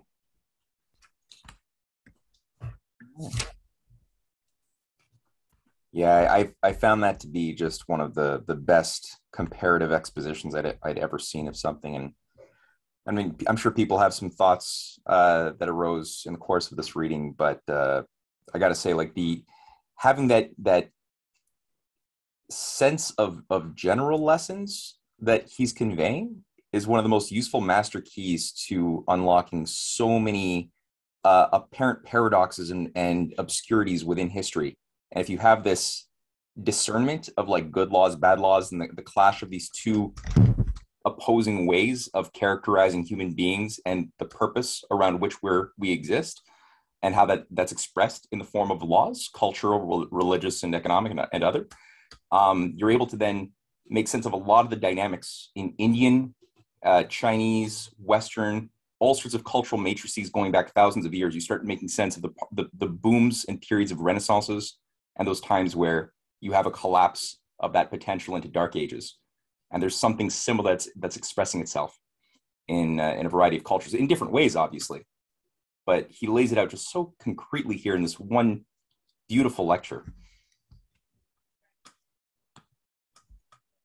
Yeah, I mean, I think this is what you get when you're not bogged down by dogma or formalism, and you're actually just able to go into something and say what works and what doesn't, which is really what I think in most cases, I mean, that's what people lack, because they have all these assumptions and they have all these ideas. I just was looking at the quote by Lao Tzu. He says, to gain knowledge, add things every day. To gain wisdom, subtract things every day. Now, I mean, it's not a... Well, the idea is that in most cases, people have axioms that prevent them from actually evaluating something for what it is. Right. If we listen to discourse on the right, left, or anywhere in between, right? People have ideologies, and so they're not really able to just judge something based on its merits or not, because they have these prisms. And I feel Schiller has an advantage because he's not so ideologically fixed, other than saying what's going to help humankind flourish to its maximum potential. And he just goes from there. That's his hypothesis. Mm-hmm. Mm-hmm. Right. Right. And from my end, the thing is that I love the so you feel the state is not developed or not formed under any strict laws, right? There's almost a free play, or almost a joyful how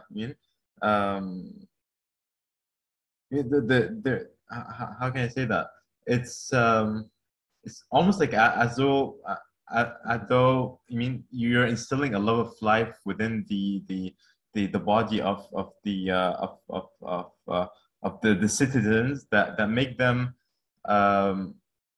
that make them by themselves, you mean, know what laws to proceed. See, there's no dictate, or there's no, you Well, how must. do you, like how do you legislate virtue? Yeah, exactly. Can't really. I mean, you could force people's behavior to be good, but it doesn't mean it's virtuous, because it may be, it's like 1 Corinthians 13, right? You could sing with the tongue of angels, but if you don't have love in your heart, it's just like clanging cymbals. It doesn't. It's like, it's nice that you're doing it, but it's not coming from the heart. It's not coming from love. So how do you bring that about as a legislator is a very, very challenging task. I feel the real difference between, you mean, the first text and the second text, it's like also looking at the difference between, let's say, the Old Testament and the New Testament, right? Where in the Old Testament you have very strict laws, you have a revengeful God, you have someone who does not, who sees a gap, a massive gap between between God and man, and the second one where you've got a much more you've got a much more loving interaction between I don't know if it makes sense, but Well, Declan, what do you think of that one? Well, I kind of think that the Old Testament is the characterization of God as being a vengeful God. I kind of seems to me a little bit extreme, but that's what I believe, that they were dealing in a way with a different people, and the Jews were quite difficult. If you read in the thing, they're always jacking up something, and it's. Well, I think that's actually we're touching on the topic of what Schiller will be treating next week in the Mission of Moses. But it is interesting. I don't even remember if he deals with what I'm about to say directly. He definitely is going to be addressing what you say, Ryan. But I know that when Jesus was asked which of the Ten Commandments, the Mosaic commandments, is the most important one, his response was love God and love your fellow man. And so he didn't actually pick one of the Mosaic thou shalt not or thou shalt like demands, but he completely flipped the game, and he's like, no, just if you do that, if you have these positive, loving modes within your heart of God and man, then you will do those other things. You won't have to be told to do those other things. That'll come natural. Mm-hmm.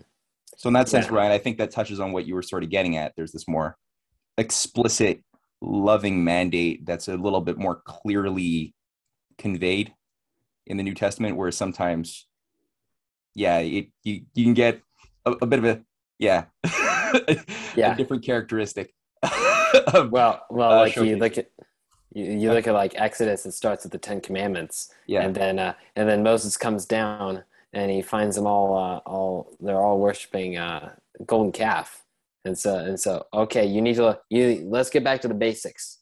You have to do everything now this exact way. Exactly. Yeah, that's where you get Leviticus and Deuteronomy, all the rules. Some serious slapdowns. Yeah. Spanking time. But I thought it was interesting. It seemed like that the Spartans had departed from the idea that there was natural law, almost. That it was just everything was just legislated, the state, the civil law, and there was nothing. There was nothing that was higher than that, which made them what they were. Right. Well, like Schiller said, that the state should never be the means or the ends unto itself. The state is merely the means for a higher end to be accomplished. Mm-hmm. So it's like a tool we create, but a tool is not its own purpose. A hammer doesn't exist for its own purpose. It exists to fulfill a function. And that's how a good law and a good state is supposed to be like that too, which is the question of our true nature, right? To move the mind and the soul to grow and to be itself. Mm-hmm. Because it's so easy. It's so easy if you're like a utopian just sitting in an ivory tower, calculating the best way to like have an equal society of stability and peace, and forget that what is the material you're actually dealing with, because you're so far removed in your mental abstractions from like the material of humanity that you're actually dealing with. Mm-hmm. That you can make some really bad and messy errors in application, like we've seen in so many cases throughout history. Of it, it sounded really good, seemed like a good idea at the time. Then you apply it, and you get this disastrous bloodbath of Mm-hmm. throwing, killing babies that were born into, Anyway, it gets there's ugly examples of human behavior. Yeah. It sounded like that the Spartans had kind of checkmated themselves in their own thing, and now they're just stagnated. Yeah. In a single spot. Yeah.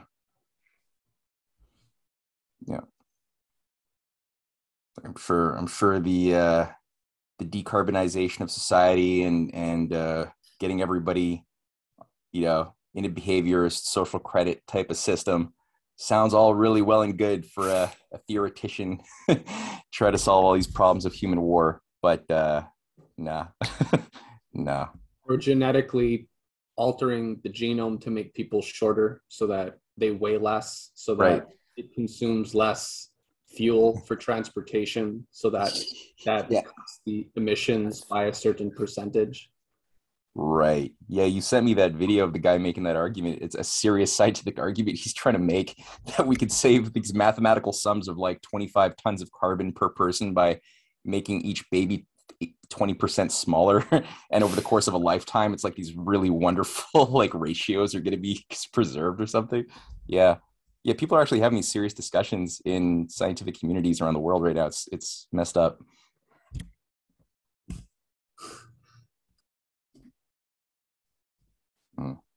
Or the designer baby thing is another one too, right? With CRISPR DNA modification technologies, there's all sorts of talk about different ways we could modify babies to have certain attributes that will make them like fart less or something. So that creates methane, which contributes to global warming.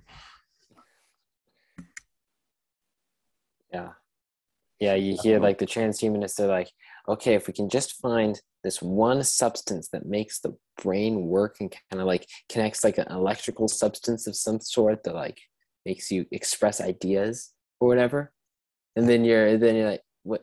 And then you're sitting there and you're saying, that's the soul. You just described the soul, except the electromagnetic part. Yeah. Where have you been all this time? Yeah. Like, why not do good works and read books? You'll find that you'll probably tap into that thing you're trying to capture chemically much more efficiently and naturally. Exactly. Yeah. It's actually interesting how many of these there's all these, they talk about flow states, they talk about microdosing, they talk about this and that. There's this interesting movie that was pretty popular, Limitless, there, where he takes the pill and like his neurons, everything. You've seen it, Ryan? Yeah, I've seen it. Yeah, it's useful to see like how these things are put into the zeitgeist, but it's just like you're just going to maximize your brain potential, so you're going to be able to think much better, more clear, and that's going to make you super intelligent. But it's purely like a chemical outlook, and there's no epistemology, there's no philosophical development, there's no spiritual development, there's no anything other than we're just going to chemically or genetically alter it, and that's what's going to give the results. And there's a million variations. Whether it's the old school eugenics or transhumanism or just the drug culture, right? How many students take like Adderall to study? Right. That's very big. Yeah. So well, you have this idea embedded. Yeah, I didn't see that movie, but it all over our culture. Like you have it in the Matrix with Neo just tapping in, from a microchip or whatever it is, to be this like Ubermensch Superman that becomes almost like a Christ figure at the end. Or in the case, there was a newer movie I'd seen a few months ago called Lucy. Yeah. With Scarlett Johansson, I think. And yeah, it's something similar where she's like, she taps into they have a chemical, or I forget the details, but yeah, she basically taps into like the full potential of the brain. And she's basically like this supercomputer, you know, in terms of like just having encyclopedic knowledge, you know, at split second speed. And then she ends up like just converting herself into pure energy in the universe or something. But yeah, again, there was no learning. There was no actual thinking epistemologically anywhere on those journeys.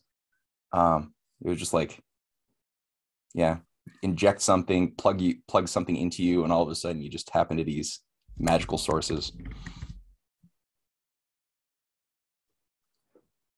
It's dumb. Philosophically speaking, it's very dumb. Like it's just total lack of idea of, there's no irony, right? There's no like, how do you solve a paradox? It's all assumed these things just happen magically if you have like higher intelligence, you know, if you're genetically enhanced, you're just going to be better at that. Mm-hmm. I like to also, Go on. I like to also compare a thing that we were talking about films. If you also compare like today's films with, especially the films that came out in the 60s maybe or 50s, I mean it's as you said, like in the older movie, there's always this there's nothing you're not talking about.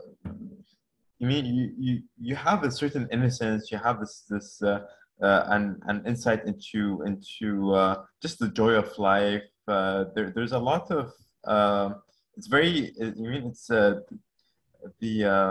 screenplay is very soft, very mellow. There's something very beautiful, I mean, in the movies. But when you compare it to today's movies, you're always trying to hit that pleasure extreme, right?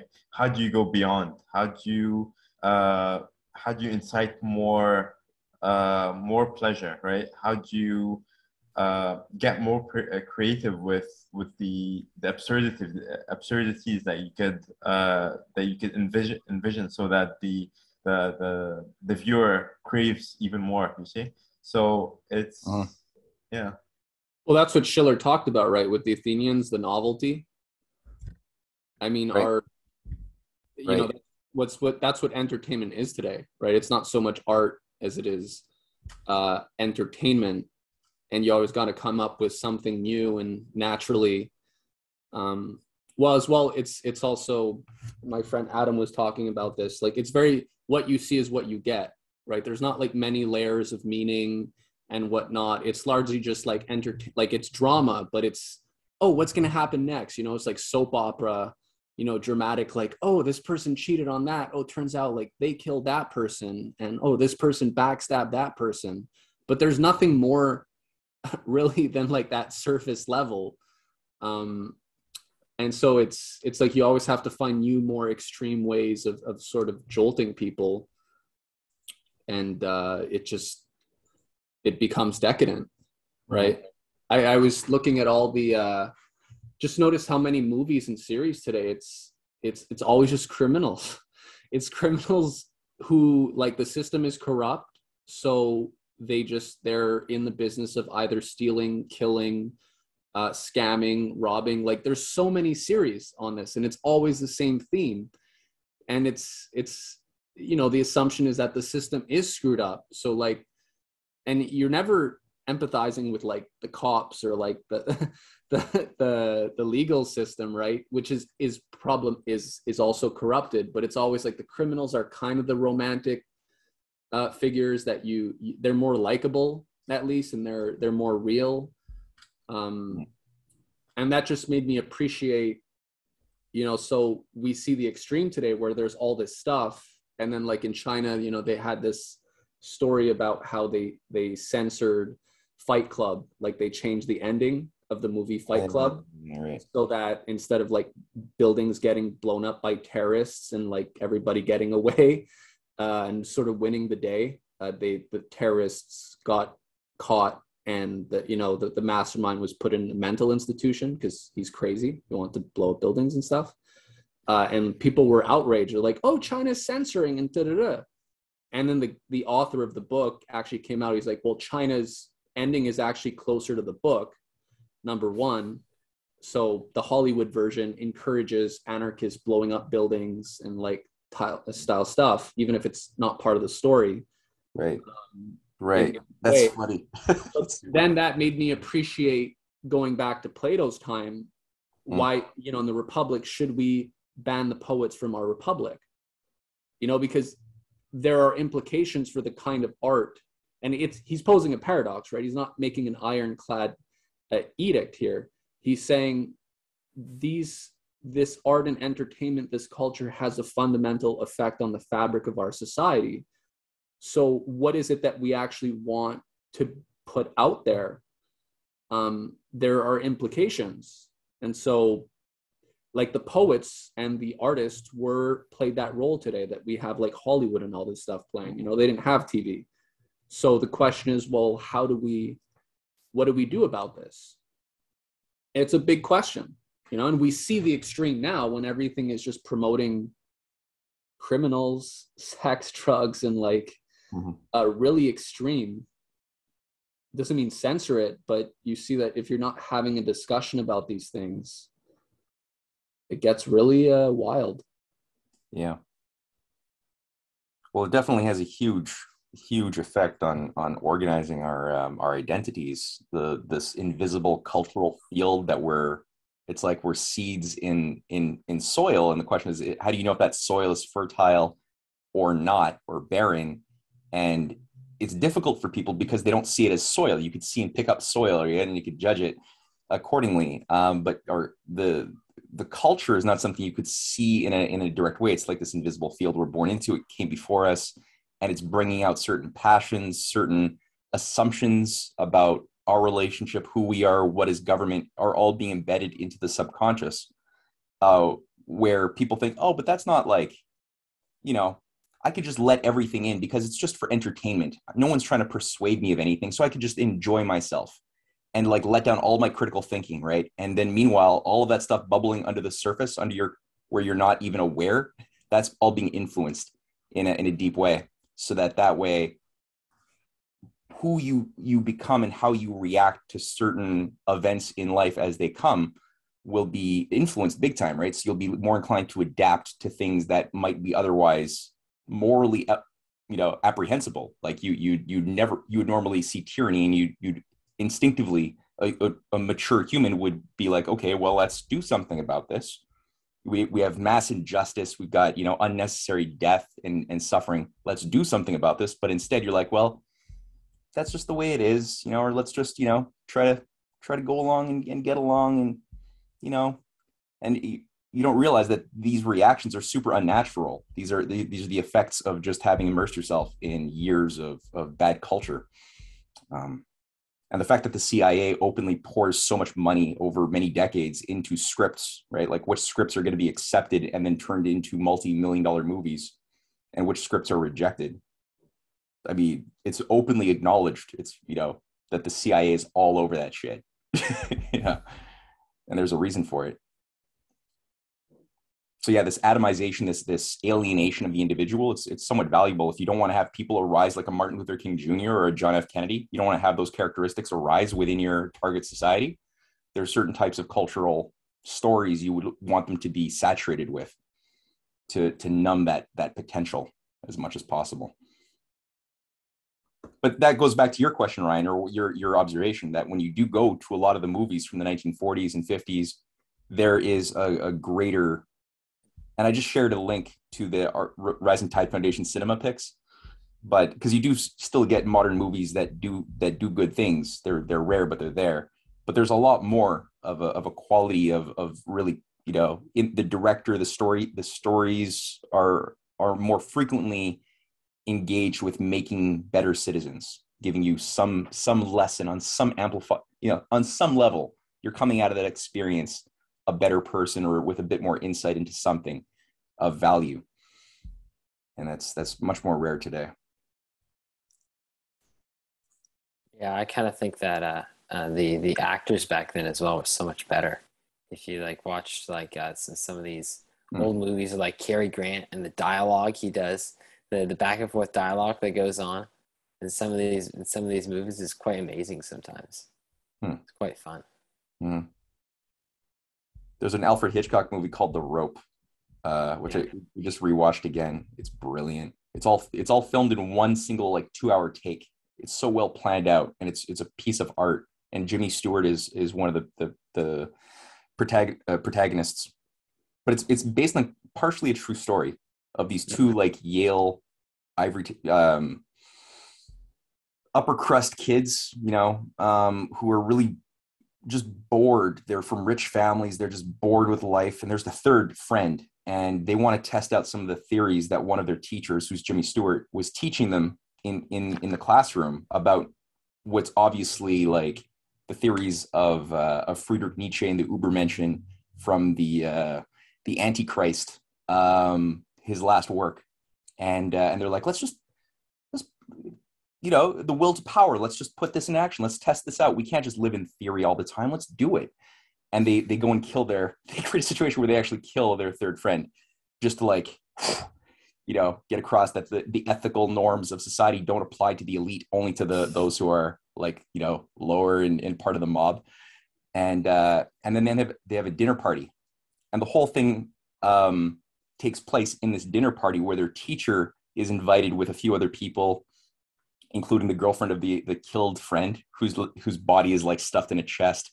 And the whole thing is just playing out and playing out. And the teacher, you could see that he didn't make the connection between his theories and their application. And he's been, his whole life, he's been just immersed in his headspace.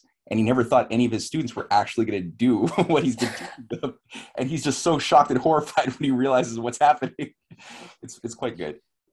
Yeah. We just recently watched 12 Angry Men with Henry Fonda, and that was amazing. Fantastic. Yeah, that's so good. I know. Have you seen that one, Ryan? Yeah, I have. Oh, yeah, it's so good.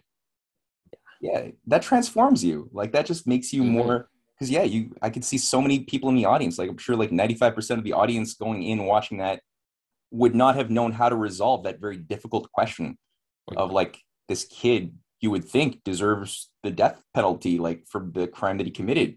And just that one person is just not convinced. And they stick to their guns, and they're like, no, I'm not, I got to sleep at night. I'm not going to go along with this. Yeah. It is amazing. It's cool how it's filmed in this one room. The entire thing, just in one room. Yeah. Also, have you guys watched the Passion of Joan of Arc? From the 1920s, 1929 or something? Yeah. Oh, that's good. Yeah. Visually, that's stunning. Way ahead of its time. Yeah, that's good. I've still never seen a good rendition of Schiller's treatment of Joan of Arc. I've never seen. It's probably out there, but I've never seen a good treatment of that. But there's definitely a lot of material. I mean, for future moral filmmakers and artists to work with, there's so much material from history and drama to bring to cinema. It's great. Just need a better society. Yeah. But it's funny though, when you actually look at like the culture of like what I find it interesting just to like watch sometimes Chinese movies just to see what sort of movies are they putting out there to shape their culture, right? And there's this whole classical Confucian revival, like a renaissance happening where they're like portraying, there's one really good movie called Confucius, simply that, Confucius from 2010, on the actual life of who was Confucius, what was the political role he was playing, how was he intervening on courts, what were the moral principles he was trying to bring in. And it's like a lot of like dense, thick drama. But there's a lot more of a tendency to try to infuse, sometimes forced. The Chinese still sometimes overly force the ethical lessons without that sort of subtlety of just taking a step back and letting the audience figure it out for themselves, which has a lot of value. So they're still trying to figure some stuff out, but there's it's much more present, a desire to try to get across an ethical lesson in a lot of the shows or movies that I'm seeing. which is, yeah, it's good. Of course, you've got shit as well. And that's there too. Yeah. Oh, Dave left? Oh, Dave. Yeah. Yeah. Got to go to the gym before it closes. Oh, yeah. Okay, that's understandable. Cool. Well, guys, it's 10:15. It's a fun conversation about cinema. I didn't expect that to happen, but it makes sense because Schiller is if he was alive today, he would be directing films. So yeah, it makes perfectly good sense that I went in this direction. So yeah, next week we'll do a Mission of Moses, and I'll send you guys. Cynthia did a really good class on Plato versus the cult of Delphi. Going through the origins of the Areopagus and this whole thing, like the geopolitical environment of Solon all the way through Alexander the Great, and the role of specifically Plato's Academy within that broader context, how it was created. It's really good. So I'll just send that to you guys. I think if you're able to watch it before next week, I think would set the stage for some of what we're going to discuss, because it brings in Egypt as well. And can't talk about Moses if you don't look at Egypt. All right. Yeah. Bye, guys. Right. Bye. See ya. Yeah.